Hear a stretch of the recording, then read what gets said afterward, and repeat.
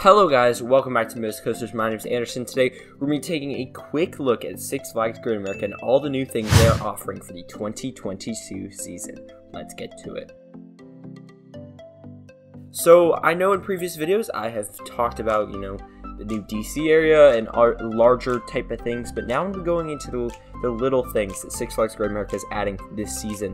I'm going to start off with an update on payment. So Six Flags is sticking with cashless payment. They did put those machines around the park where you can exchange cash for cards, but they're going to stick with that. It makes sense. It is easier on the park to do that, and so that's just for people who have a lot of cash, you're just gonna have to live with putting it on a card to use.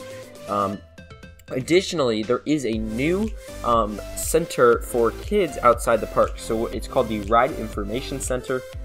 If you go to the family rides category, I believe that is where you'll find this little I guess it calls it a ride. It's not a ride.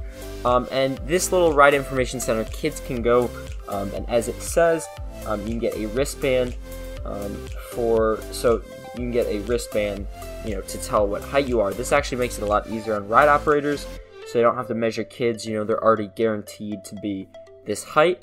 It is, I believe, optional at this point, but at some point it would make sense if they make it required.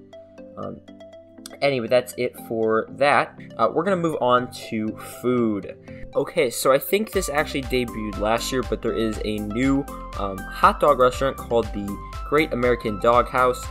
I do not know if that's new this season or last season. I don't remember seeing it last year, so I'm just going to assume that is new this year. I also believe there's a new Totally Kickin' Chicken near American Eagle. Again, could be wrong on those. Feel free to correct me down below. Now we're going to move on to possible shops that are actually new to the park. So there is, first off, a new shop called Cape-A-Palooza in County Fair, where you can get capes and candies, as it says in the description. I feel like that's a good new, it's good to have more options to buy things. And I think that's the only new shop this season. So we're going to move on to other small changes this year.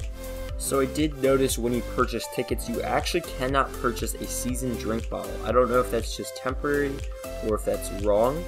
But when I currently look at both the passes and what you can actually purchase as additional bonuses, you actually can't currently buy a season drink bottle. I think that's probably wrong. They usually offer a season drink bottle, but right now it's not offered as an additional season pass item.